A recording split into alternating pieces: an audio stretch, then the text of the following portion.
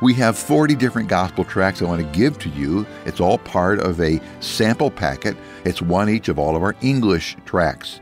One of those tracts is this one, Two Kinds of Death. That's the title, Two Kinds of Death. My friend, there are only two kinds of death. Now, I'm not talking about your physical reason for dying. I'm talking about the spiritual situation in your death. You either die in your sin or you die in Jesus Christ. You either die in your sin and go to a Christless eternity of torment, or you die in Jesus Christ, Him being your Savior. You go to glory and you are forever with your Savior.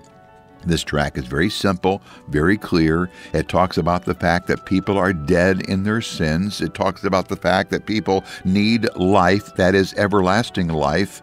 And this life is found in the wounded man at God's right hand.